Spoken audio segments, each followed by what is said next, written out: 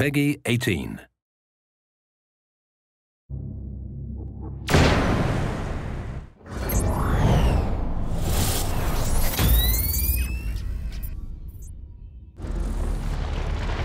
Hey, I'm Zach Cooper, your Splinter Cell community developer. It's been a while since we last spoke, but I wanted to show you something. I need those lights back on. What have we got here?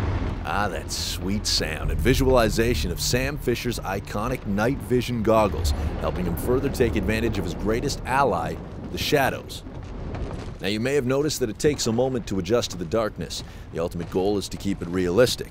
There are also some other visual details that will be added as we go along, but this is a pretty good indicator of what you'll see when Blacklist ships in August.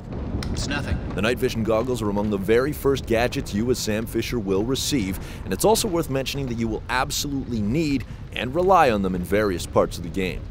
We don't want to spoil any more, so we'll leave it here.